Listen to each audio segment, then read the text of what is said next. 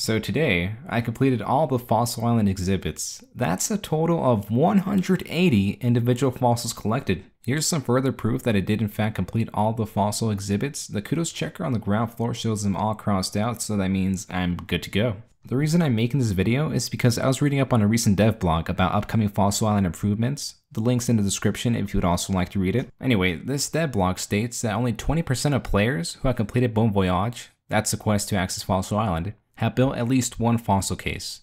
And even crazier than that, 18% of people who did build the entire camp still did not collect the free fossils from Pete, which is just enough fossils for a free display case. I mean, I don't know, that just kind of seems insane to me that all these players are missing out on free XP lamps from building these display cases. If you were to build all the cases, you will gain 120,000 free experience in any skill. Let me give you some perspective on this.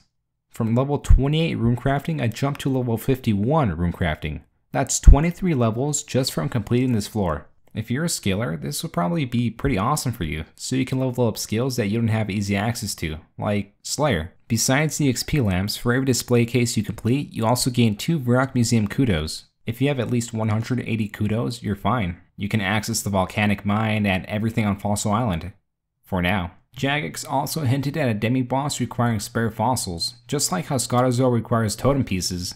I'm pretty sure this new boss is going to require those rare fossils we have no use for. Who knows? Maybe this boss might take something like maximum kudos to access. If not this boss, then probably some other high level content. I mean, why else would they have set the maximum kudos to 225 when you really only need 180 kudos to access everything? So I'm encouraging you. If you do have some fossils in your bank or wherever you might have them, just go out and build these display cases. They're easy XP and easy kudos too. And to complete these display cases, it took me around 60 hours in combined activities around Fossil Island to finish all them off. So let me just give you a quick breakdown of everything I did to gain these fossils and about how long it took me.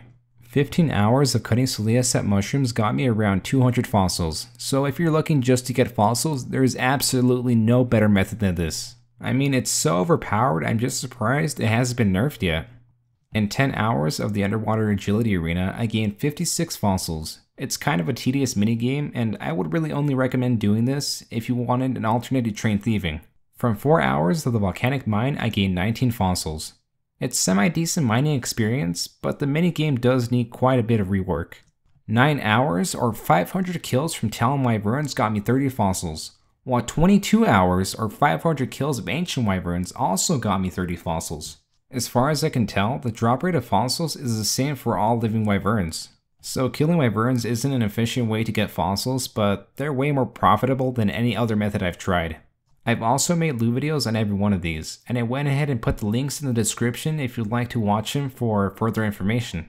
Now something else I wanted to talk about was the extra fossils I've obtained during completing the exhibits. Because fossils are broken down into 4 sizes: small, medium, large, and rare. Sure, I may have gotten enough small fossils to make all the small exhibits within 30 hours, but I only finished a fraction of the large fossils. And when I finally finished off all the large exhibits, I had a massive surplus of all of these small, medium, and rare fossils lying around. An exact total of 134 extra fossils. What I could do with these is throw them in a mycelium pool and then put them in a strange machine to gain some extra prayer experience. But think about it, if I did that to all these fossils, I would only gain around 24,000 prayer experience, or 230,000 GP worth of dragon bones. So I think I'm just gonna keep them.